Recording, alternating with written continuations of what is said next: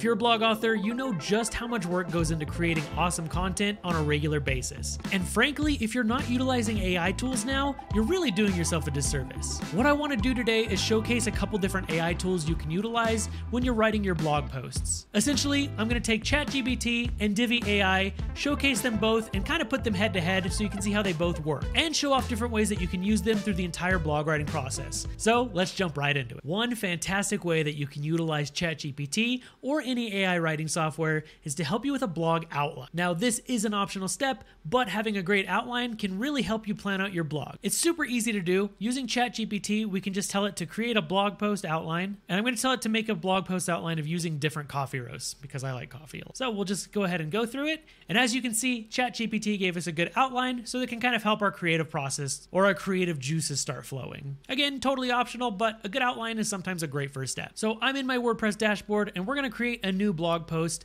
And first I'll walk you through using something like ChatGPT, and then we'll compare it to using something like Divi AI. I'm going to start off just by using the title that we were able to get from ChatGPT, and we're going to just start making our blog post. I'm going to build this from scratch, and now we can get to work. So first of all, a good blog article needs a good introductory paragraph, and we can use ChatGPT to kind of help form that for us. So what I'm going to do is I'm going to input what I want ChatGPT to do. So I'm going to tell it to create an introductory paragraph using the outline above. So since I do want to just use the outline we already made, I'm going to use that above. This is another good reason for using an outline for your blog, because you can just use this right in ChatGPT. I'm going to tell it to keep it under 300 words and briefly touch on the other points that are in the outline and give it a human tone of voice. So we're going to generate that and see what it says. So now that you have an introductory paragraph generated by ChatGPT, there's a couple things you can do with it. What I recommend, and the more ethical way to do this, is to take this and use it merely as a guide. Now you can just take this entire thing that it generated, copy it, and paste it right into your blog article. If you do that though, please make sure to change some of it around so that's not just generated completely by AI.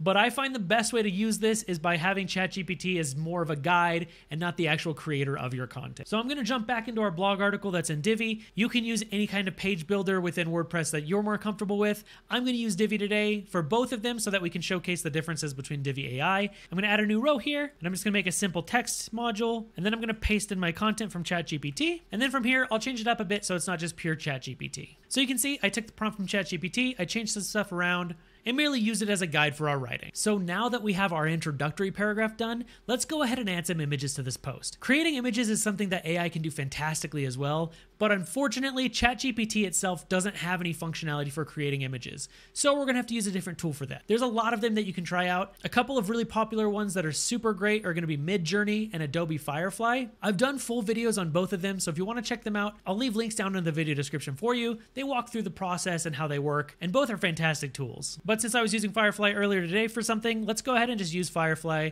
And what we're gonna do is we're gonna just generate an image with Adobe Firefly. Similar to ChatGPT, we're just gonna use the text to image and type in exactly what we want. So I'm gonna have it make a cup of coffee sitting on the ledge of a window with soft morning light coming through. I'll click generate and it's gonna make this for us. So it only took about 5 to 10 seconds and it made a few images for us. If we wanted, there's a whole bunch of ways we could customize this, make the image how we want as well. But again, I've gone through that in depth on another video. So I'm just gonna use this picture here and we're gonna put it into our blog. So I'm gonna save this paragraph that we have. I'm gonna add another row. We'll just add a full row here, and I'm gonna add an image, and I'll simply import the image that we have from Firefly. We'll upload this image, and it's going to put it into our blog for us. From here, now that we have our introductory paragraph on our image, we just need some body content. So let's jump into ChatGPT real quick. And for this, we can generate it pretty similarly to how we did the introductory paragraph.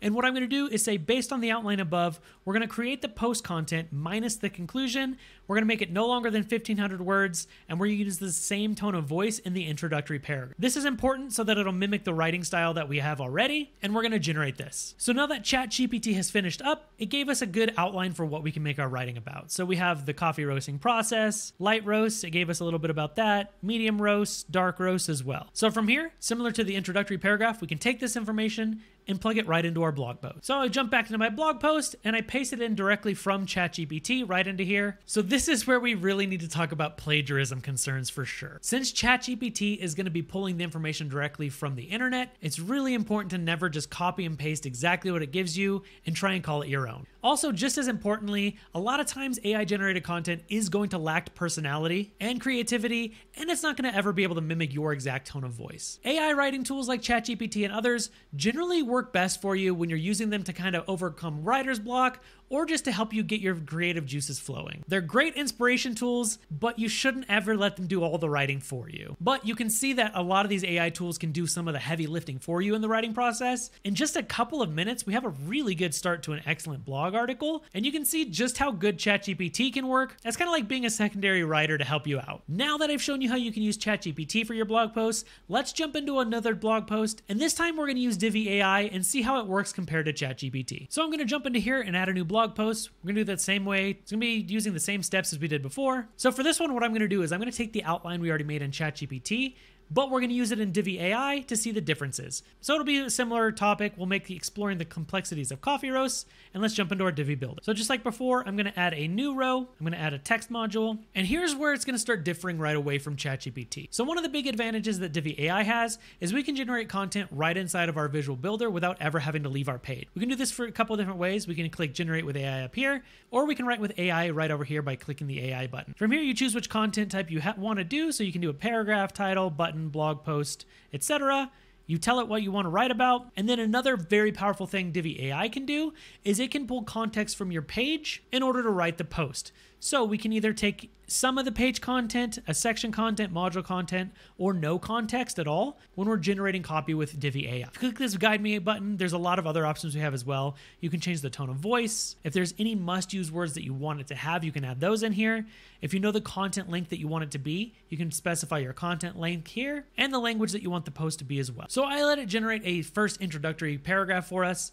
And here's what it gave us. Now, I don't want to keep mimicking what I said earlier, so the same rules apply when it comes to writing your own content, not just using AI plagiarism and all that. So you already know all those things. We're going to put that in, and similar to our other blog post, let's add an image. So here's another awesome thing that Divi AI can do, is it's able to generate images right inside our visual builder as well. So let's add an image. And from here, if we go over to the image tools here, we can click the AI button, and then we can just generate with AI. This works very similar to other AI photo tools that are out there. So we're going to choose an image style, tell it what we want. You can specify the aspect ratio and size. I'm going to make a similar image to the first one we used. So we're going to have a cup of coffee sitting on a window ledge as well. And let's generate this image. So it's going to create us a few different images right here within our visual builder. And just like using Midjourney or Firefly, if you like what we have, you can use one of these. You can generate more like one if there's one that you particularly like. So if I like this one, but I wanted more options, I could hit generate more like this. We can modify it as well. We can change our prompt here, refine the image, but for simplistic sake, I'm just going to use this image here, and it's going to insert it right into our blog post. So you can see it put it in for us right here. And just like with creating text, we didn't have to leave the visual builder at all. We can do it all without having to tab to a different website, which is really, really awesome. I know sometimes jumping between different pieces of software and websites can really hinder your creativity. So it's nice to be able to do it all within your visual builder. Now from here, just like our first blog post, we're going to generate the rest of our content. So we're going to add a new row. I'm going to add a text module, and then we're going to write with AI. So from here, we have a couple of ways we can go about doing this. You can write this paragraph by paragraph if you wanted to. Another thing you can do is if you are using an outline like we started with, you can paste that outline right in here. So we'll use the exact same one we already created since we've made it. I'm going to paste the entire outline in here. The important thing on this though is to omit the introductory paragraph since we already have that. Then we'll go down to guide me and we'll change some things here. We'll make the tone of voice informative. If we had any must-use keywords, we'd put them in here and we'll generate the content. So just for the sake of this test, we're going to just use the text that it gave us. And now you can see it automatically puts it into our page for us. You can see just how easy Divi AI was for us to use and how quickly it's able to just generate us a good framework for our blog post and what it looks like right now. As I said at the start, if you're not using AI tools to at least help you with your blog writing, you're putting yourself at a disadvantage. Both of the different methods I use today are super quick and easy, and which one works for you best is really going to depend on what you're using. If you're already using Divi, Divi AI is super easy to use. If you're not using something like Divi and you're using a different platform or website builder, ChatGPT is platform agnostic, so you can use it with however you're building your website, which makes it really awesome. Hopefully you found this video helpful. If you did, make sure you like the video and subscribe to our channel. Also, let me know in the comments what your favorite AI tools are for writing, and I'll see you in the next video.